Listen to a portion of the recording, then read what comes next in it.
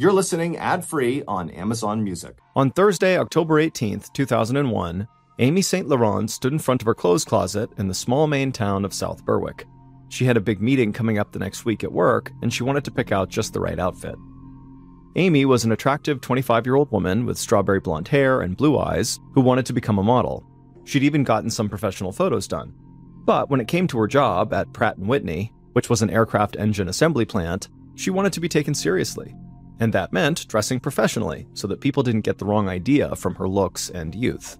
But as Amy tried and rejected one outfit after another, she knew that the real reason she was making such a big deal out of this was to distract herself. She was trying to avoid thinking about the man who was coming to visit her that night from Florida. Amy had recently broken up with her boyfriend after living together on and off for 5 years. She wanted to get married and have kids, but she realized that her ex, Richard Sparrow, was just not the one. She liked to travel and go to museums, and the longer she'd been with Richard, the more she realized he was just a homebody who didn't care much about any of those things. She felt like breaking up with him was the right decision, but it was still hard. But now that she had broken up with him, she was able to rediscover the joy of being single. And a few weeks ago, she'd taken a trip to Florida, and she had met a handsome 27-year-old man named Eric Rubright, who had taken her out on his motorcycle. He'd even tried to kiss her, although Amy had politely declined. Ultimately, Amy had a lot of fun with Eric, and so when Eric asked if it was possible for him to travel to Maine to visit her, she said yes. But Amy was not interested in a romantic relationship again, and she didn't want to lead Eric on. So she made it absolutely clear to him that when he visited in Maine, nothing romantic could happen between them, and he would have to sleep in the spare room. Eric said he was totally fine with that, but just in case, Amy had another safeguard planned for this visit that she didn't mention to Eric. Her ex-boyfriend, Richard, had offered to come over and hang out with them as a buffer, like a third wheel. And now, standing in her bedroom, thinking about how potentially awkward this three-way dynamic was going to be, Amy hoped she did not make a mistake in either inviting Eric or inviting Richard.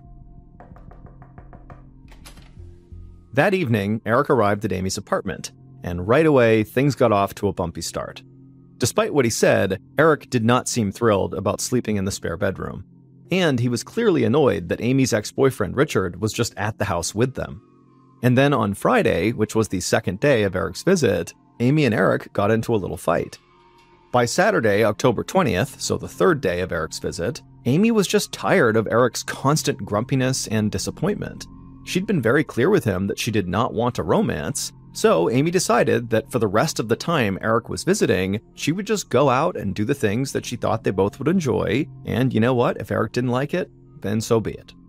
So Amy took Eric to Boston to go to the Museum of Fine Arts, which was one of Amy's favorite places, and then afterwards, they went out for a nice dinner. And Amy noticed Eric seemed to be having a much better time now. So, as they were driving back towards Maine, Amy asked Eric if he was up for stopping in downtown Portland, which is a city in Maine. But as soon as Eric said yes, Amy immediately began worrying that she was underdressed for a big night out on the town. She was wearing jeans, sneakers, and a sweatshirt with their company's logo on it. She considered going home to change first, but at the same time, she didn't want to dress too provocatively and give Eric the wrong message, so she decided she would just go as is. Downtown Portland is a really popular spot, especially at night. And so when Eric and Amy got there, all the restaurants and bars that lined the cobblestone streets were packed, and mostly with young people. Amy suggested they stop at a sports bar, and Eric seemed interested. But as soon as they went inside, Eric began acting all disappointed again. Amy wanted to play a game of pool, like billiards, but Eric didn't. So Amy, determined not to have a terrible night, just went and found a couple of 20-something-year-old men named Russ and Cush who she could play with. Then the three of them would play, and they would talk and laugh, while Eric just kind of awkwardly stood by, drinking a beer and looking bored. After a while, though, Amy started worrying that she was being rude to Eric. So she took him to get some pizza, and even paid for his slices herself. Then she asked if he wanted to go to a cool club called the Pavilion that was partly inside an old bank vault. Amy hoped that the Pavilion would impress Eric, but as soon as they walked in, he got that annoying bored look on his face again, and he immediately said he didn't want to dance. And at this point, Amy was just kind of over Eric, and so she left Eric standing in line for drinks while she headed for the dance floor all on her own. On Sunday afternoon, so the following day, Amy's mother, Diane Jenkins, drummed her fingers on her laptop inside of her South Portland home, trying to burn off some nervous energy. She was getting concerned about her daughter. Amy had called her mother around 10 p.m. the night before, and Diane could tell from the sound of Amy's voice that she was in good spirits. Amy had said that she and her friend Eric were driving downtown, and so she asked her mom if she wanted to join them for a drink, since she lived pretty close. But Diane was already in her pajamas, so she said no. But after that, Amy had not called again, which was odd because the mother and daughter talked every day. Diane picked up the phone again and called her daughter's cell phone, but it went to voicemail for the fourth straight time. Diane wanted to think that Amy was just busy with her weekend guest Eric, but it had been hours and hours, and Amy never ignored her calls for this long. So Diane picked up her phone again, but this time she called her ex-husband, who was Amy's father. He lived close to Amy and took care of her cat whenever Amy was away for more than a few hours. But when Amy's dad picked up, he told Diane that he hadn't heard from their daughter either. And so Diane really started to worry that something could be wrong. The next morning, when still Amy had not called her mom, Diane called Amy's work. But the person who answered the phone call said Amy hadn't shown up, and she hadn't called ahead or emailed ahead to tell anyone why she was not coming into work. At this point, Diane felt a full-blown panic attack coming on as it dawned on her that her daughter truly had disappeared. And so Diane hung up on that call and then immediately called the police to report her daughter missing. That evening, which was October 22nd, 2001, Detective Danny Young flopped onto the sofa and flipped on Monday Night Football. It was the veteran detective's first night off since the 9/11 terror attacks on the World Trade Center in New York. For the past 6 weeks, Young had been investigating crimes by day for the Portland Police Department, and then by night, he and his bomb-detecting dog had been doing extra patrols, checking out the Portland Ferry for explosives, or checking out suspicious packages. And so at this moment, the detective's living room couch never felt so good. So when his phone rang a few minutes later, Detective Young wasn't sure if he even wanted to answer it. But he slowly did get off the couch and he picked up. And on the other line was a deputy sheriff from the county who said he needed Detective Young's help. He told Detective Young that the daughter of one of his friends was missing after she had spent the evening with a guy from out of town. The sheriff told Young that the woman's name was Amy St. Laurent, and her mother had already filed a missing person report in Portland, and her family had already gone out and begun putting up missing person posters all over the place. But police had not launched a full-scale investigation yet because Amy was an adult and she had not been gone for very long.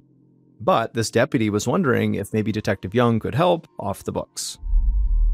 Detective Young wanted to say no because he was exhausted, but Amy's disappearance felt oddly personal to him. He had a daughter who was not only Amy's age, but shared the same name. And like Amy St. Laurent, Young's daughter also loved going to the Pavilion nightclub. As the deputy sheriff told Young more about Amy and why her family was so worried, Young's gut told him something was wrong here. So he told the deputy he would look into this. After the call with the deputy sheriff ended, Detective Young called a supervisor to tell him he was going to investigate this Amy St. Laurent case. But the supervisor thought this was a bad idea, that it was a waste of time. A 25-year-old woman disappearing after a night of partying was not exactly big news. Maybe she had a hangover, or maybe she met up with a guy and didn't want to come home quite yet. Ultimately, the supervisor felt like the chances that something bad had happened to Amy were pretty slim.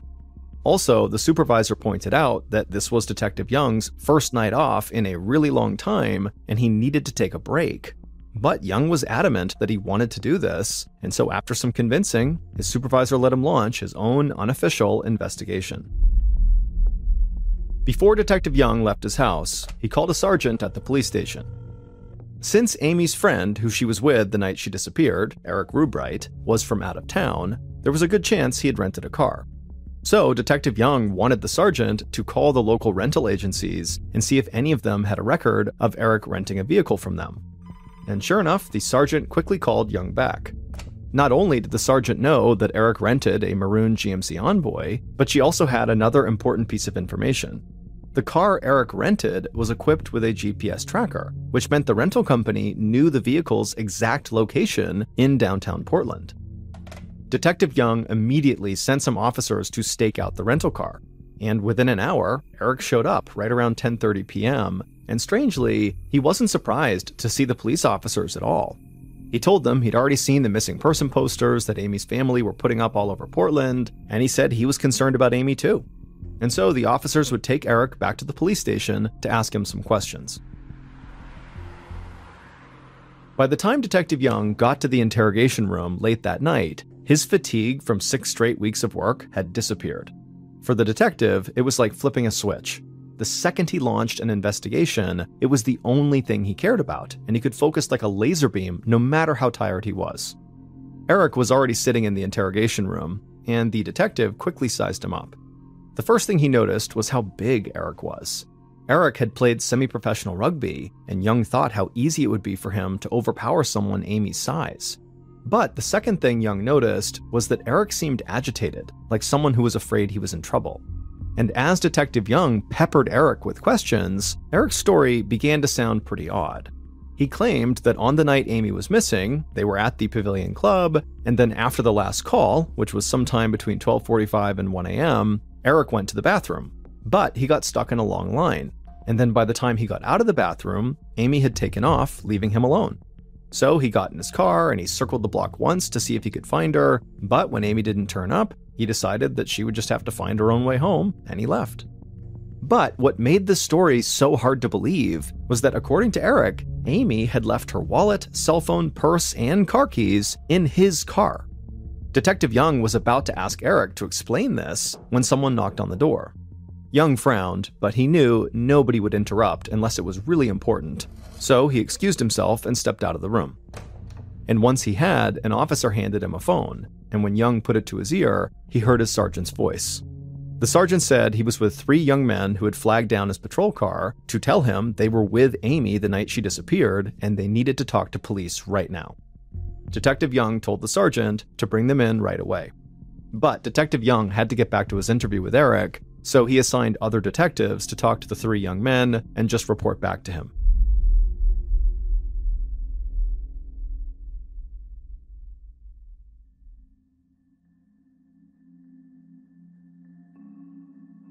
The 3 young men eventually arrived at the police station, and they introduced themselves to the detectives.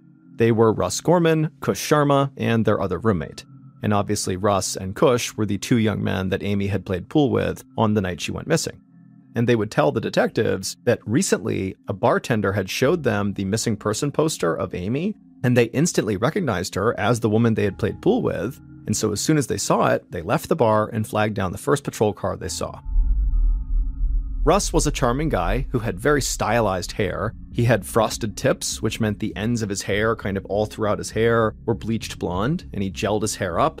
And although he'd only been in Portland for 18 months, he was already a regular in the bar scene there.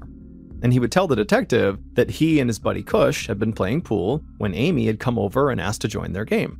And Russ would say that actually he and Amy hit it off right away, and he actually asked for her phone number.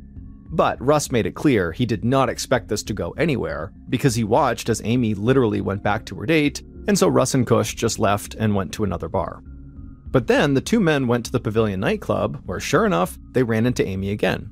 This was around the time that Amy had gone to the dance floor on her own. She saw Russ and Kush, and the 3 of them basically started dancing together.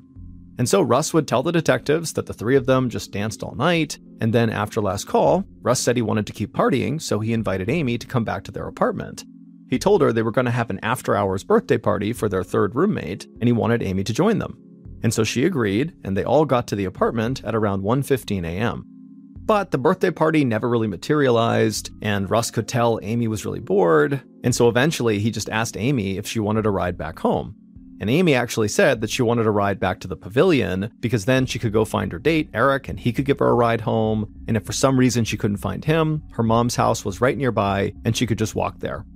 So at about 2 a.m., Russ dropped off Amy right outside the Pavilion on the curb, and then after watching her head towards the Pavilion, Russ just drove home and stayed there for the rest of the night. And when detectives spoke to the other 2 roommates, they would tell basically the exact same version of the story. The detectives were excited. It sounded like Russ may have been the last person to see Amy alive, and so they rushed to tell Detective Young what they had learned. Detective Young was still talking to Eric when the detectives knocked again on their door, and when Young stepped out and they told him what Russ and the roommate said, a new theory popped up in Detective Young's head. He wondered if maybe Eric saw Amy get dropped off by some other guy, and maybe that sent him into a jealous rage. But when Detective Young walked back into the interview room and sat down, he said nothing to Eric about what he had just learned. Instead, he asked Eric to go over all of his actions after Amy had left the club without him. Young wanted to see if he could maybe catch Eric in a lie. Eric claimed that after he realized Amy was gone, he just drove himself back to Amy's house and then let himself inside using Amy's key. But when he didn't find Amy inside, he said he felt weird about staying in her house all alone, so he slept outside in his car. The next morning, Eric said he left his car and went back inside of Amy's house to use her shower and also to drop off all her belongings she had left in his car. And then afterwards, he said he did leave an angry note pinned to her apartment door, and then he left her coat outside right on the hood of her car, and he dropped her keys onto one of her tires. And that was the end of his weekend. When Eric stopped talking, Detective Young couldn't help but feel like this guy's story just seemed totally off. And soon he would have yet another interruption that would confirm his suspicion. Suddenly, another detective called Young out of the interview room to tell him that Amy's neighbor had called her local police department on Sunday with her own concerns about Amy's safety. She'd seen Amy's expensive coat on the ground beside her car on Sunday morning, so she had knocked on Amy's door to see if she was okay. But it wasn't just the coat that made the neighbors nervous. On Friday night, the neighbor had seen Eric angrily peeling out of Amy's driveway, and when the neighbor actually asked Amy what was going on, Amy said Eric was furious with her because Amy didn't want to have sex with him. So when this neighbor saw the coat on Sunday morning, and then she knocked on Amy's door and Amy didn't answer, this neighbor went and got Amy's keys from the landlord, and when she went inside and realized it was empty, she called the police. Detective Young had never in his life had so many witnesses volunteer to help out on a case, and every single witness story really seemed to point the finger at Eric.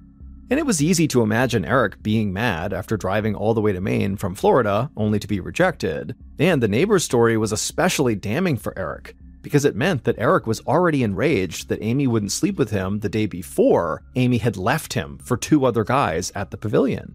And Detective Young thought Eric's story about driving to Amy's house and sleeping in his car on a night when the weather was in the low 40s, so nearly freezing outside, was nonsense. But when Young went back in to question Eric about all of this, Eric did something very unexpected. He said he had proof that he drove to Amy's apartment late on the night she disappeared. Then he pulled out a receipt from a gas station, which was located on the way to Amy's apartment. And Eric told Detective Young that if this receipt wasn't enough, he also had a witness. On his drive to Amy's, he had to pass through a toll, but he didn't have any money.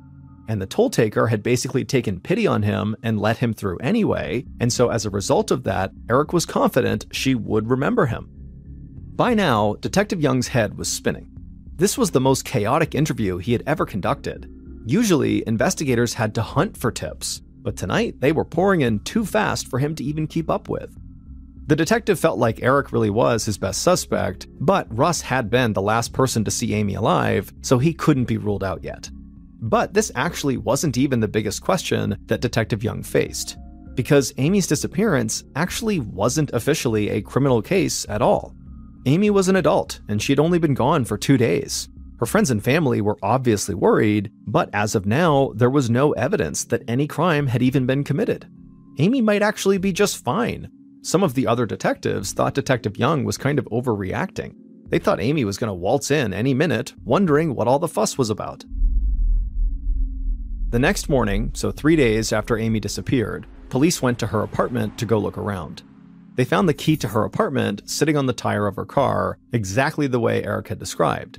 But when they found Eric's angry note he had left inside, they discovered that it was much nastier than Eric had said it was. In the letter, Eric asked Amy very angrily where she'd gone, with a choice curse word thrown in. It was very clear Eric must have left feeling very mad, chucking Amy's coat as he left. When they searched Amy's apartment, the police took her computer, her mail, her answering machine, and even her diary.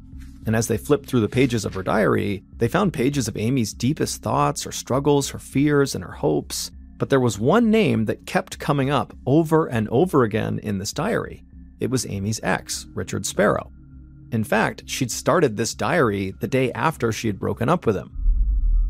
So that day, the police picked Richard up at his house, they drove him to the station, and they put him in the same interrogation room where Detective Young had just questioned Eric the night before.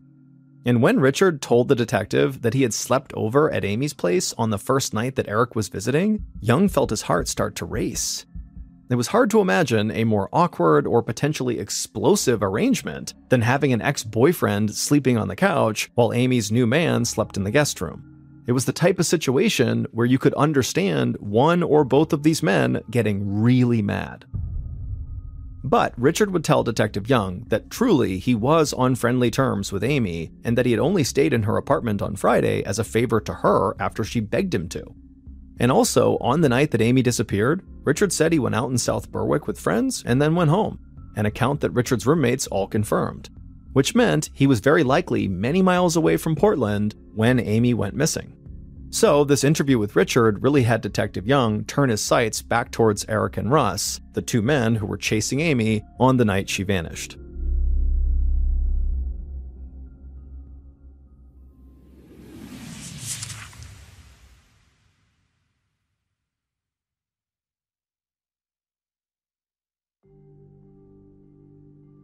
As the days went by with no word on the whereabouts of their daughter, Amy's parents became increasingly desperate.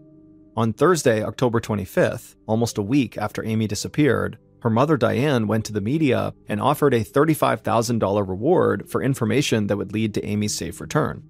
And by now, Amy's case was no longer an off-the-books investigation by Detective Young.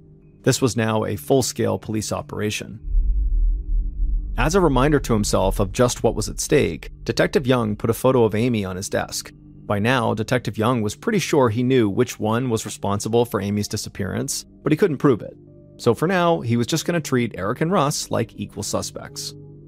When Young had checked both men's backgrounds, he'd found they both had criminal records.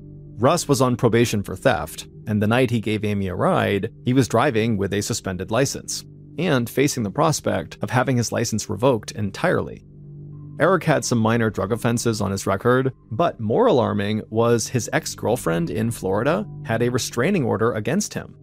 Weirdly, her name was also Amy, and she even kind of looked like Amy St. Laurent. Police had begun a much more aggressive search for Amy. Sheriff's deputies retraced Eric's route from the nightclub back to Amy's apartment, checking anywhere that somebody might be able to hide a body, but they found nothing. Police in surrounding communities looked through abandoned buildings, and they searched the train tracks and highways and the edges of the harbor. National Guard helicopters searched from above, and detectives even spent their own time looking for Amy on weekends. But no one could find any trace of Amy. Meanwhile, both primary suspects left town. Eric went back to Florida where he lived and worked, while Russ went to Alabama since he had family there. Usually, Detective Young would want to keep his suspects close, but in this case, he was actually happy that both men had left. He figured the killer might relax once he was away from Portland, and maybe he might confess something to somebody close to him. 5 weeks later, there was still no sign of Amy, and everyone at this point feared she was dead. Officers who had initially been skeptical that Amy was even in trouble were now drawn into the case out of real concern for the young woman. They'd learned so much about Amy during the investigation, not just the details of the last few days before she vanished, but the details of her life, how kind she was and how spontaneously generous. One couple told police that Amy gave them money out of her savings one Christmas when they didn't have money to buy presents for their kid. Another friend told police that Amy one time had paid for a plane ticket so the friend could fly home to celebrate her parents' 50th wedding anniversary. Amy even took a leave of absence from work to stay at a friend's bedside when they were in a coma in the hospital. Some of the officers began referring to Amy as, quote, our Amy, almost like they were her father. Detective Young found himself constantly looking at that photo of Amy he kept on his desk, and whenever he looked at her, he felt like she was looking back at him, pleading with him to help her. And as time dragged on without any breakthrough, people in Portland began getting scared that a killer was literally on the loose among them. And you gotta remember that this was around the time right after 9/11, so Americans at this time were very much on edge. And now Amy's disappearance had only made the paranoia much worse for people in Portland. As the lead detective in the hunt for Amy, Detective Young felt like so far he was letting the public down, especially her family. But he didn't really know what else to do. Without a body, he had no crime scene and no evidence, and so he was totally stalled. And that's when Detective Young got an unusual offer. A lieutenant from the Maine Warden Service named Pat Dorian thought he might be able to help find Amy. Every year, Dorian and his team found over 300 lost hikers, mostly people who got turned around inside of Maine's vast forests. Even though they'd never looked for a dead body before, the lieutenant thought the wardens might be able to apply their expertise to this case. Detective Young wasn't sure that a bunch of game wardens could help, but winter was coming, and once there was snow on the ground, finding a body would be much more difficult, if not impossible. So Detective Young told the lieutenant that yes, he would like his help. So on Monday, December 3rd, which was 6 weeks after Amy had vanished, Detective Young squeezed into a crowded conference room at the police station and took a seat at the conference table. Detective Young's team sat on one side and Lieutenant Dorian's on the other, all of them looking over a table full of equipment, computers, and mapping programs.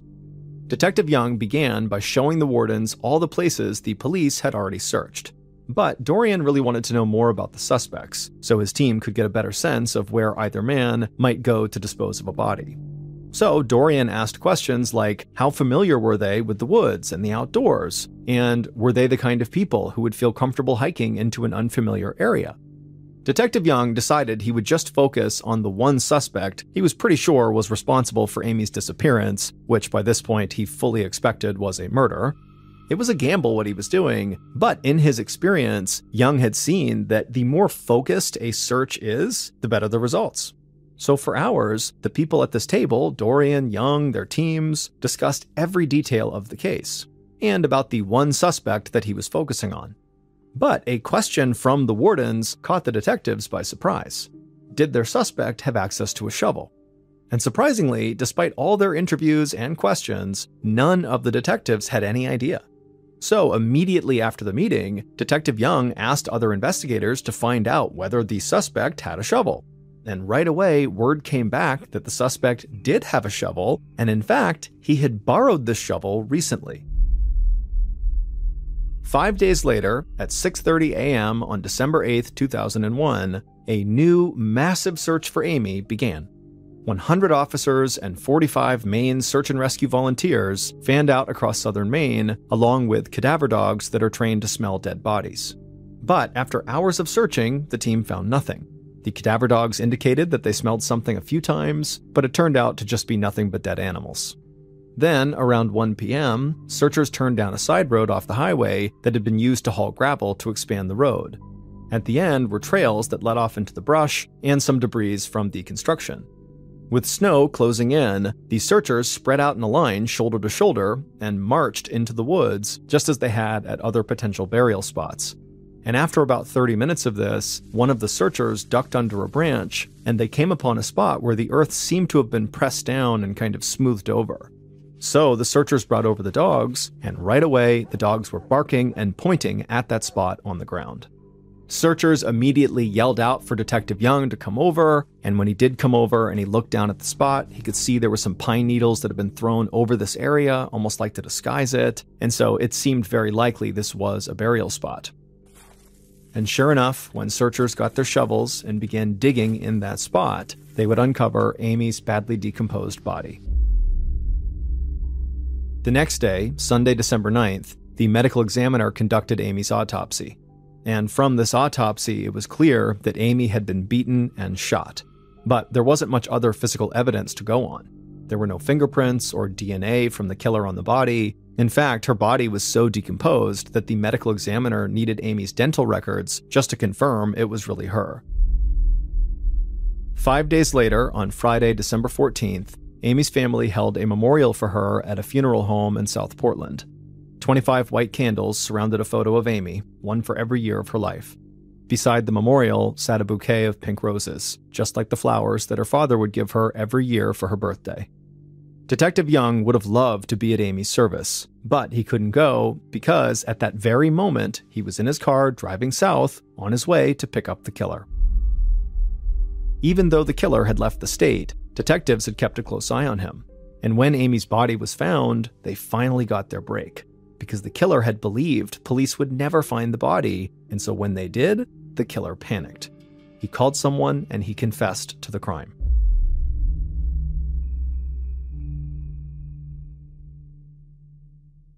Finally, all the pieces fell together, and for the first time, Detective Young knew what really happened to Amy.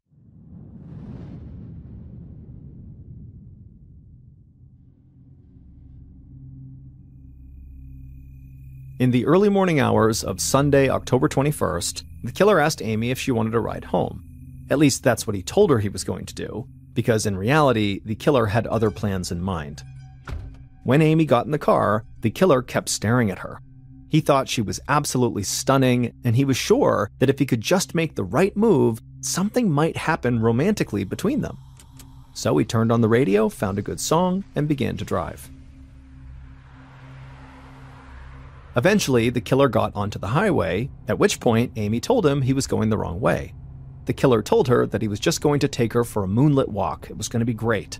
But Amy said she had no interest in that and just wanted to be taken home. But the killer wasn't prepared to do that. So he pulled off the highway to a secluded spot, and he turned to Amy and said, "Please, just give me a chance." Then he told her how pretty she was and how attracted he was to her, hoping this might make her want to stay out longer with him, but it only made her more agitated, and she eventually demanded to be taken home right now.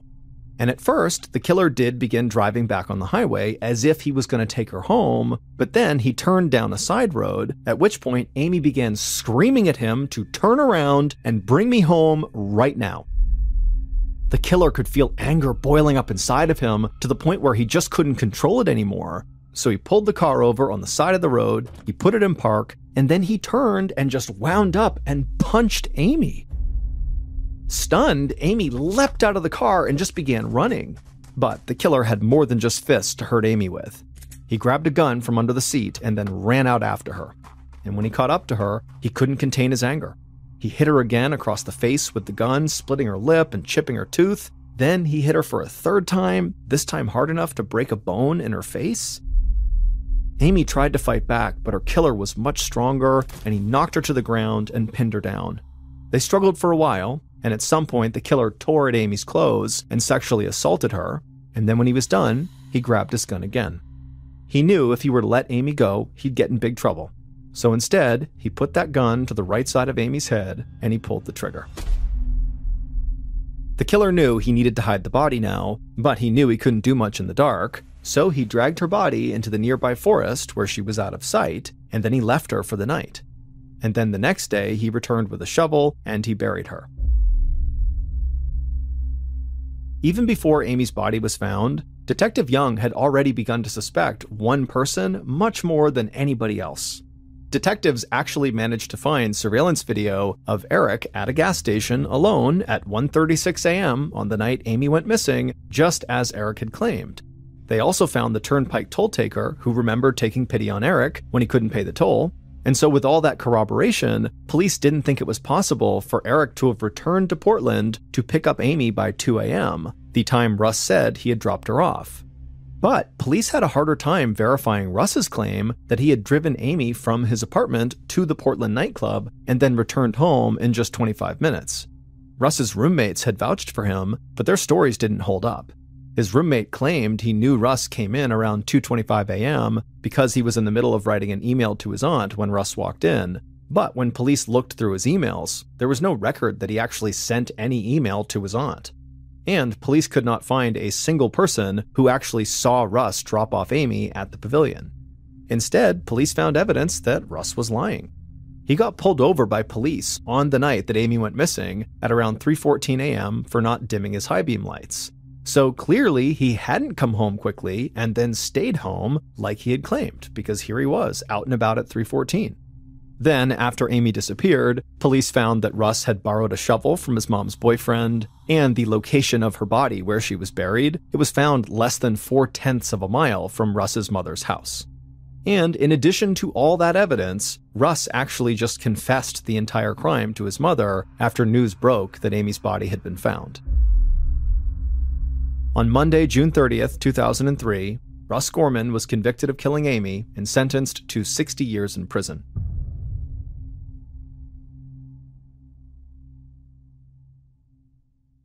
Amy's mother would go on to found the Amy St. Laurent Foundation, which was set up to help educate women and children of all ages in awareness, prevention, and techniques to protect themselves in dangerous or life-threatening situations. The organization is still active today. In the early morning hours of March 11th, 1989, 4 young men who were all in their 20s and all very close friends left their homes in East Texas and headed south. 9 hours later, they arrived in the beautiful resort town of South Padre Island, which is just off the coast of southern Texas. They were there to enjoy their spring break by sunning on the beach, drinking in bars, and meeting girls. When they finally arrived that night, they were so exhausted from the trip that they went right to bed. The next morning, when they got up, they went straight down to the beach and they had some drinks. And then by the afternoon, they were talking amongst themselves and they decided that for their first full night of being on vacation, they would kick things off with a bang and they would go into Mexico and party there. And so they piled into their car and they drove an hour southwest to Brownsville, Texas, which is a town that sits right on the border of Mexico. And when they got there, they parked their car and then walked right over the footbridge that crossed the Rio Grande River into Mexico. On the other side, in Mexico, they found themselves in the town of Matamoros, which is very popular amongst spring break goers for their bars and their clubs. And so the 4 friends got a quick bite to eat at a hamburger joint, and then they made their way into the bars and the clubs, and they danced and they drank for hours. And then at some point, they got tired and left the bar scene. They crossed over the footbridge back into the US and made their way back to their hotel in South Padre Island. The next morning, when they got up and they recovered from their hangover, they decided they had so much fun in Matamoros the night before that they had to go back. And so that night, they piled back into their car, they drove back down to Brownsville, Texas, they crossed over that footbridge into Mexico, and then all night they partied and danced and had a great time. And then at some point, the 4 decided it was time to leave, and so they left their bar and began walking towards the footbridge. But that night, it was so crowded in Matamoros that you could barely move a foot without bumping into someone. And so the foursome split into 2 separate pairs. And the lead pair, they made their way ahead and they stopped at the gift shop right at the foot of that bridge going back to the US side, and there they waited for the trail pair. The trail pair, which consisted of Mark Kilroy and Bill Huddleston, they weren't far behind, but they got sidetracked when Mark saw a girl standing next to a house that he had seen earlier in the night, and he just wanted to go up and talk to her and say bye to her. And so they go over to this girl, and while Mark is talking to her, Bill moves on ahead and goes down an alleyway to urinate, and then when he comes back out, Mark and this girl are not there. Bill assumed Mark must have just moved on the little ways up to the bridge where the other 2 friends were at the gift shop, and so after looking around for just a couple of seconds, Bill makes his way up to the bridge and he meets up with the other 2 friends. And when he gets there, he asks the other 2 friends, where's Mark? Did he come up here already? And they say, no, we haven't seen him. And so now the trio's a little bit concerned, but they're thinking, okay, he must be with this girl he had seen. And so they backtracked a little ways and they looked for Mark. They went back to where he had been talking to that girl, and again, he wasn't there. And so they decided, okay, he must have already crossed the bridge and made it to our car, and he's probably just waiting for us over there. And so the trio crosses over the bridge into the US side, they get to their car, and Mark's not there. And so at this point, they are pretty concerned about Mark, but they eventually convince themselves that he must have just left with this girl, and they probably are back at the hotel together. And so after a little while, the trio decides, let's just go back to the hotel, we're bound to find Mark. And so they drive all the way back to South Padre Island, they get to their hotel room and Mark's not there. But again, they tell themselves he's not here because he's probably with this girl in another room. And so they don't worry about him, they go to bed. But the next morning, when Mark still had not come back to the hotel room, they decide, you know what, something's wrong here, we have to tell police. And so they file a missing person report, but the police get so many of these about spring breakers who go missing in Matamoros that they don't really take them seriously at first, because typically the missing person will just show up 24 hours later with a horrible hangover and no memory of how they got back from Matamoros.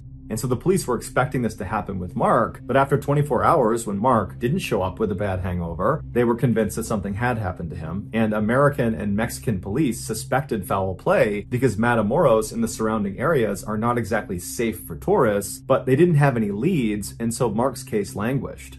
3 weeks later, a drug smuggler drove through a police checkpoint without stopping just outside of Matamoros. And so the police pursued him, and this guy ultimately stopped at this secluded ranch up in the mountains. After the police arrested the smuggler, they noticed a ranch worker was standing nearby, and on a whim, they showed him a picture of Mark and said, hey, have you seen this guy? And the worker, despite being scared and not really sure what to do, he said to police, yeah, I have seen him here. The smuggler and his friends, they brought him here in handcuffs. And then the worker turned around and pointed up the mountain towards the shack that was about 400 yards up the mountain, and he said, that's where they took him. And so authorities began walking up the hillside towards the shack. And when they got about 100 yards away, they saw this big metal cauldron sitting on the front stoop of the shack. And then when they got about 50 yards away, they were hit with this horrible smell of death and decay. And then when they got right up in front of the shack and could see inside of this cauldron and inside of the shack itself, what they saw was so gruesome and horrible that even the most senior and grizzled responding officers were totally shaken up by it. Under intense questioning, the drug smuggler that had originally led police up to the secluded ranch and the shack admitted that he was a part of a gang and that his gang had taken Mark. 3 weeks earlier, while Bill was urinating in that alleyway, Mark spoke to that girl he wanted to see, and then she went off, and then Mark was left standing alone waiting for Bill to come back. And while he was waiting, a man on the street parked in a red truck yelled out to him to come over. He needed help or something. He lured him to the truck. And so Mark went over to the truck, and then right when he asked the man, what do you need? 2 men, one of which included this drug smuggler, jumped out from behind a building and tried to grab Mark and put him inside of this red truck. Mark was a very fit, big, athletic guy, and so he was able to fight the 2 men off and then took off running down the road. But he only made it about 2 blocks when another car full of gangsters showed up, cut him off, and then at gunpoint got him to come into the second vehicle. And so once he was restrained inside of this vehicle, they drove him out of the town of Matamoros onto some backcountry roads up into the mountains to this secluded ranch where they left him overnight in the car. The next morning, the gang members came back out and they wrapped duct tape around Mark's mouth and his whole face and his eyes. They just left a little slit around his nostrils so he could breathe. And then they pulled him out of the vehicle with his hands tied behind his back and they walked him up the hill to that shack. This gang that had abducted Mark, that this drug smuggler was a part of, was more like a cult. And this cult was led by a man named Constanzo, who practiced a form of black magic called Palo. Constanzo would perform Palo rituals, which he claimed to his followers would make he and all of them invincible. These rituals, which took place in the shack up in the mountains, involved human sacrifice. Constanzo would tell his followers that these people who were going to be sacrificed, they didn't just need to die, they needed to die screaming. Because Constanzo believed the more agony he inflicted on his victims before they ultimately died and were sacrificed to the gods, the more power the gods would grant to he and his followers. And so the people who got kidnapped and marched up to that shack to be sacrificed were subjected to unspeakable atrocities, and Mark had been selected to be the next ritual sacrifice. After Mark was led out of the vehicle with his face all taped up, he was walked up to that shack where he spent several horrifying hours with Constanzo and his cronies, and then at some point Mark was killed when a machete was brought down on the back of his neck. Afterwards, Mark's brain was removed and placed into their sacred cauldron and boiled, and then Mark's legs were removed, and then a long wire was inserted into Mark's torso and fished around inside of him until they hooked it onto his spinal column, and then they buried his torso and his legs, and they left that wire protruding from his body up out of the dirt. There was basically a lead poking out of the ground, and the reason they did that was because later on, they could just pull on that wire and pull up Mark's bones and use his bones to make jewelry. Mark's body was one of 15 discovered in and around this shack. The total number of people that Constanzo and his cult ritualistically murdered is at least 16, but believed to be closer to 26. However, the police were not able to get the official number from Constanzo because Constanzo had his followers shoot and kill him before the police could get to him. 5 other cult members were ultimately convicted for their roles in the cult's murders, and they were each given a sentence of over 60 years in prison. The next and final story of today's episode is called The Most Feared Girl in Mexico. The Sierra Madre Oriental is a major mountain range that starts on the southern border of Texas and Mexico and cuts 700 miles south through the northeastern section of Mexico. About halfway down this mountain range on the eastern face lies a series of caves. And situated below these caves at the foot of the mountains are several small villages that are very isolated, and they're populated primarily with illiterate poor farmers. One night back in May of 1963, a 14-year-old boy named Sebastian Guerrero, who lived in one of these small isolated villages, decided to go for a walk up in the mountains, and he wanted to go explore the different caves. Now, this was something he did fairly regularly because there was a local rumor that there was actually hidden treasure in these different caves. Now, it's unclear if Sebastian literally believed that, or if that was just kind of an excuse to go have a look around himself. But regardless, he headed out of his house and he began walking up the mountain towards these caves. The entrance to these caves were a couple hundred feet up the mountainside, and then each of the various entrances, which ranged in size from fairly small to enormous, were spread out a couple of miles in each direction. So Sebastian starts walking up the mountain towards the first entrance he can see. It's dark outside, he's got no flashlight, he's just walking up, and as he's walking, he notices off to his right, fairly far away from where he was, there was light coming out of one of the cave entrances. And he had never recalled seeing light coming out of any of these caves. Nobody ever went in these caves, especially not at night. And so his interest was piqued, and he decided he would kind of abandon his original plan to just kind of look around near his village, and he would actually walk all the way over to that lit up cave and see what was going on. So he turned right and began kind of walking uphill at an angle in the direction of this lit up cave. And so as he's walking, he's getting farther and farther away from the village where he lives, and he's starting to hear sounds coming out of this lit up cave entrance. It sounds like a person potentially, either they're laughing or they're screaming. He doesn't really know. He's thinking, maybe someone's having a party inside one of these caves. He has no idea. But after he gets maybe 200 or 300 feet away from this entrance, he realizes it's definitely a person and they're definitely screaming. And it does not sound like they're screaming out of joy. It sounds like they're screaming because they're scared or they're in pain. And as he's getting closer and closer and closer to this cave, his anxiety is starting to ramp up because he's really starting to be frightened by what he's hearing. And he's starting to realize there's more than one person inside of this cave. In addition to the person that is screaming out, there also sounds to be a large contingent of other people that are either singing in unison or chanting in unison, but some group of people are doing something in unison while some other person is screaming out. And so he's really starting to get nervous about this cave, but he just can't help feeling curious about what was going on. And so he just continued walking until he was maybe 10 feet away from the entrance to this cave, and he plopped down behind a rock. And so he's not really sure if it's a good idea to look. He doesn't want to be spotted by whoever is in there. But finally, he kind of works up the courage. He takes a deep breath and he slips out from behind the rock and he goes right to the edge of this big opening, maybe 10 foot across opening. And he peeks his head right around the edge of the opening and he looks inside. And what he sees causes him to just freeze in terror. Then his survival instincts just kick in and he turns and he starts running down the mountain away from this cave. He has no idea if he's been spotted or not, but he's sensing that someone could be chasing him. And so he is just running as if his life depended on it. And he would not run back to his village. Instead, he would run nearly 10 miles to the nearest police station. And when he gets there, he busts through the front doors and he's totally hysterical. He's drenched in sweat and the police officers are totally caught off guard. And so they're trying to tell him to calm down. And so Sebastian finally would kind of compose himself, but then he just was not able to describe what he had seen inside of this cave.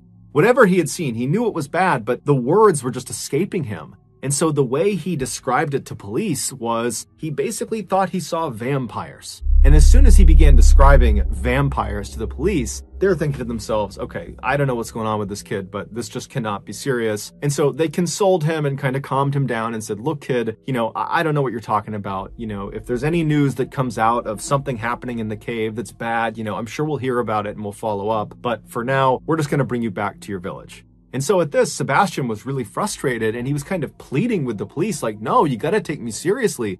There's something bad happening in this cave. Someone could be hurt. Someone could be dying. I don't know, but you gotta go to this cave. You gotta go see what's going on. But the police at this point, they're just not really interested. And so they ultimately do just drive him back to his village. And so he goes back into his home. The police go back to their station and everyone just kind of goes to bed for the night. The next day, when Sebastian wakes up, he just can't shake what he saw inside of that cave. And so he would once again run back to the police station. And when he got there, he began pleading with the police like, you gotta go see what's inside of this cave. I'm telling you, there's something awful in there. And this time, one of the police officers, his name was Luis Martinez, he would say, okay, kid, bring me to this cave and I'll have a look around. And so Luis and Sebastian, who was very grateful, they left the police station, they hopped in a police car and they took off. And then, later on in the day, the other police officers, who were not really paying attention to this cave thing, they realized that Luis and the boy had not returned yet, and Luis had not checked in via his radio. And so at some point in the afternoon that day, the other officers began calling out to Luis. They began calling him on his radio and trying to figure out what's going on, but he wasn't responding. And so the police thought that was odd, but they thought, you know what, I'm sure he'll be back soon. There's got to be an explanation for this. But the rest of the day would go by without Luis reaching out to them, and he didn't return with the boy. And so by that evening, the other officers were genuinely concerned that, something bad had happened to their colleague. And so they tried calling Luis a few more times on the radio. It didn't work. And so the officers, they made their way over to Sebastian's village, and they found Sebastian's family, believing that, maybe the boy was back and he could give some insight into where Luis went. But when they talked to Sebastian's family, they would say, hey, he's not back yet either. And so both Sebastian and Luis at this point have not talked to anyone all day, and they are missing. And so the police at this point, they realized this is an emergency. They need to figure out where these two went. And so they were kind of understaffed. And so they contacted the Mexican army, and they explained, we're missing one of our colleagues. We're missing a child from this village. And so the Mexican army would actually send out a military unit to assist them in going and finding these two people. And so the unit, they show up later that night, and the police and the Mexican army, they head out to where this cave was. And when they saw what was inside the cave, it would shock the world. To understand what was found inside of this cave, we need to go back 6 months to December of 1962. That month, two brothers, Santos and Cayetano Hernandez, who made their living basically traveling around Mexico, stealing from people and swindling people, they decided they were going to pull off their biggest heist yet. They were going to rip off an entire town. Their plan was to go into a small, fairly isolated village that was populated primarily with poor and illiterate people, and they would go in there and they would convince the villagers that they, the brothers, were actually prophets of an exiled Incan god, and if these villagers did everything they said, they would make them rich. And so the village the brothers identified as their target was a place called La Yerba Buena, which was located right at the foot of the Sierra Madre Oriental, right below where that cave was that Luis and Sebastian went to investigate. And La Yerba Buena was exactly what the brothers were looking for. It was home to only about 20 families that were all very poor and illiterate, and they were very suggestible. And so right before the new year, the Hernandez brothers strolled into La Yerba Buena, and they put on this very dramatic show explaining how they were the prophets of the Incan god. And these two brothers, they were very charismatic and they were excellent salesmen. And so they really sold the lie. And these villagers who were very vulnerable and cut off really from the rest of the world, they believed them. They thought this was their big break. They're going to be rich. We just have to do whatever they say. And so almost immediately, the villagers effectively became the Hernandez brothers' slaves. They would give them anything they wanted and do anything they wanted. But after a couple of months of this, some of the villagers started to be frustrated with the Hernandez brothers, the prophets, because it seemed like they were not really working towards making the villagers rich. Instead, it just seemed like they were horribly mistreating the villagers. And it just didn't feel like this was a relationship that was benefiting the villagers. And so when this sentiment began to kind of make its way around the 70-ish people who lived in La Yerba Buena, the brothers picked up on it, and they could have, at that point, just kind of abandoned their gig. At this point, they've robbed the town dry. There's nothing left for them to give to the brothers. But for whatever reason, the brothers decide instead to salvage their operation. And so the brothers, they leave the village and they go to a city that's relatively close by, and they recruit this young woman named Magdalena Solis. She was a prostitute, and they tell her, hey, we have this con we're doing in La Yerba Buena where we're pretending to be prophets of this Incan god, and they're starting not to believe our lie, and so we need you, if you're willing, to come with us and pretend to be an actual Incan goddess. And so when you show up, they'll know that we were serious, that we have a direct line to the Incan gods and goddesses, and they'll believe us again, and they'll fall back in line. And so Magdalena, she likes the idea of participating in this con, and so she agrees to do it in exchange for some money. And so she, along with the Hernandez brothers and Magdalena's brother, his name was Eliezer, and he functioned as her pimp, those four people, they went back to Yerba Buena, and when they got there, the Hernandez brothers snuck Magdalena past all the villagers up to that cave up in the mountains, and they put her in the back of the cave. They kind of hid her behind some rocks, and they dressed her up in an Incan goddess costume. And then once she was in there, the brothers went back down to the village, and they rounded all the villagers up and said, come on, let's go up to the cave. We have a special ceremony for you. And so the villagers made their way up to this cave, and once they were all inside, the Hernandez brothers used some basic magic tricks and created basically a smokescreen. Once they had the smokescreen kind of billowing in the back of the cave, they secretly signaled to Magdalena, who was behind the smokescreen, and she knew that was her cue, and she leapt through the smoke and she presented herself to the villagers for the first time, and she declared herself to be a reincarnated Incan goddess, and if you don't do what I tell you to do, I'm going to kill you.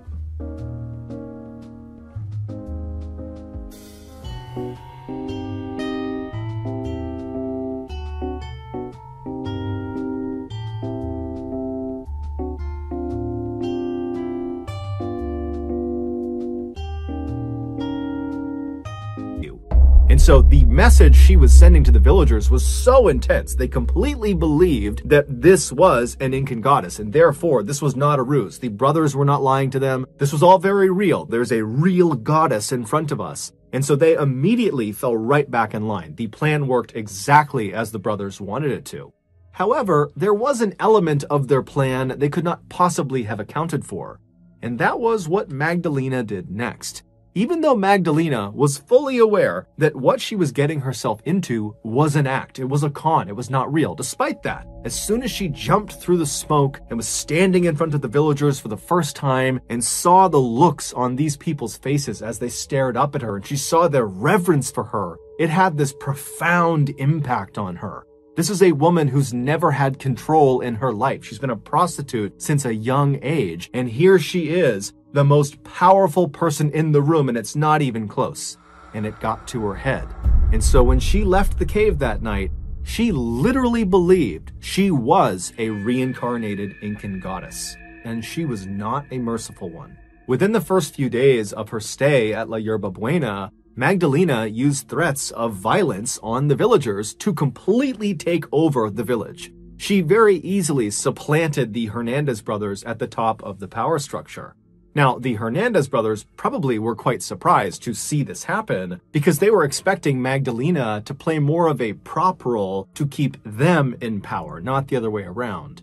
But ultimately, they kind of just went along with it because through Magdalena's control over the villagers, they were able to continue to exploit the villagers, and so they were getting what they wanted out of this relationship. Within a few weeks of being in La Yerba Buena, Magdalena was not only abusing every villager in every horrible way imaginable, she also was becoming completely delusional. She convinced herself that in order to survive, she needed to start drinking blood. And so she demanded all the villagers provide her with blood. And so in fear of retribution, the villagers began slaughtering all of their farm animals and their own pets so Magdalena could drink their blood. For weeks and weeks and weeks, the horrible abuse Magdalena would dole out on the villagers would continue, and these blood rituals would continue. And then finally, sometime in April, 2 of the villagers decided, you know what, I've had enough. I don't believe Magdalena is actually an Incan goddess. I don't believe the Hernandez brothers are actually prophets. I think this is all a scam. And so they decided the way they would handle this is they were just going to flee the village. Now, somehow their plans to run away got out, and the Hernandez brothers found out about it, and they, in turn, told Magdalena about it, and when she heard the news, she immediately told everyone in the village to make their way up to the cave for a special ceremony. So all the villagers, including the 2 people that were planning on running away, they made their way up to the cave, and once everyone was inside, Magdalena walked to the front of the group, and she pointed at the 2 dissenters, the 2 people that were planning on running, and she demanded that the rest of the villagers kill them. And on the spot, all of the other villagers jumped on top of the 2 dissenters and they lynched them. They beat them to death in the cave. And then after these 2 people have been killed, Magdalena orders their bodies be strung up on these 2 pikes she had set up in the back of the cave because she knew what she was going to be doing up in this cave. And so after these 2 bodies were strung up on these pikes, Magdalena grabs a chalice and she walks over to these 2 bodies and she presses the chalice up against their bodies where they're bleeding from, and she fills it up and then she drinks from the chalice. And at this point, everything changed. Suddenly, Magdalena understood that it wasn't good enough to just be drinking animal blood. That was not enough to keep her, a goddess, alive. She now could only consume human blood. And so for the next several weeks, periodically, Magdalena would order everyone in the village to go back up to the cave for a blood ritual, which they all knew what this entailed. This no longer had anything to do with animals. This was human blood rituals. She would order them up and they would have no idea who was going to be the sacrifice. And so all these people that get inside this dark cave, and then Magdalena shows up and she stands in front of them, and after kind of looking them over, she identifies her next sacrifice, and out of fear, the other villagers, who were the friends and family of the victim, would launch themselves on top of the chosen sacrifice and lynch them in the cave. And then afterwards, their body would be strung up on one of the pikes, and Magdalena would walk over with her chalice, she would fill it with blood, and she would drink it.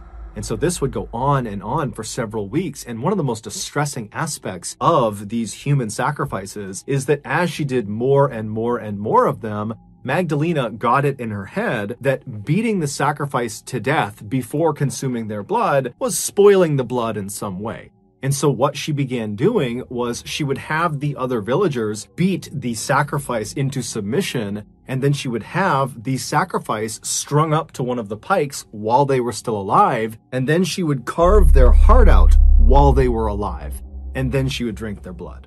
So in May of 1963, when Sebastian, the 14-year-old boy, when he poked his head around and looked into that cave, he watched one of these sacrifices having their heart cut out. And he didn't know what to make of it, and so he ran to the police, and then the next day, he and the police officer, Luis Martinez, they would go back to the cave, and Magdalena and her cult would spot them, capture them, and drag them both into the cave, and both of them would be ritualistically sacrificed. They would have their hearts cut out, and Magdalena would drink their blood. When the police and army arrived in La Yerba Buena, it was a ghost town because all of the villagers had been ordered up to the cave where they had barricaded themselves inside with weapons because Magdalena probably knew there was going to be a big police response because one of their officers has gone missing out here. They're bound to be found out. And so when the police and the army reached the cave, there's this big shootout with all of the villagers. And during the shootout, the majority of the villagers are killed. Also, the Hernandez brothers, they're also killed in the shootout.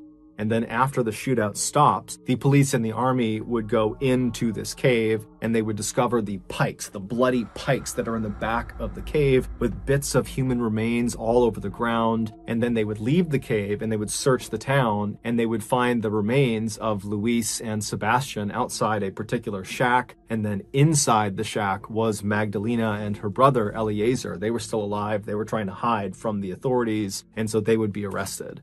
It's believed Magdalena sacrificed and drank the blood of at least 15 of the villagers over a 6-week period. However, the only remains to be positively identified were Luis Martinez and Sebastian Guerrero.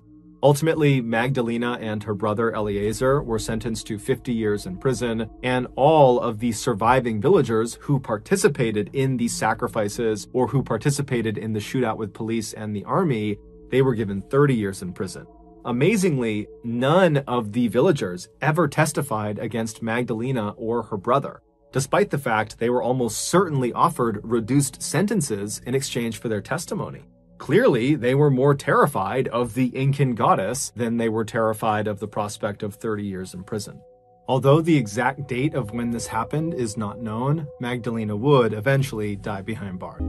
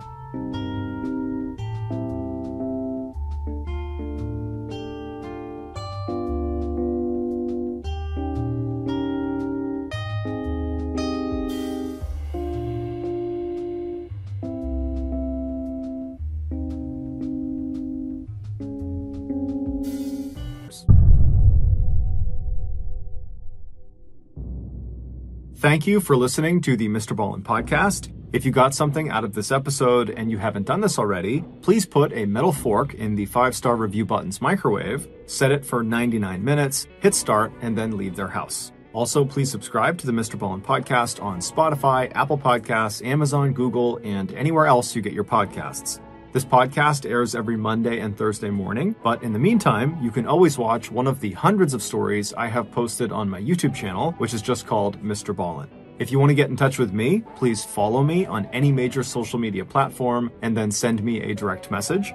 My username is just @MrBallen, and I really do read the majority of my DMs. Lastly, we have some really cool merchandise, so head on over to shopmrballen.com to have a look. So that's going to do it. I really appreciate your support. Until next time, see ya.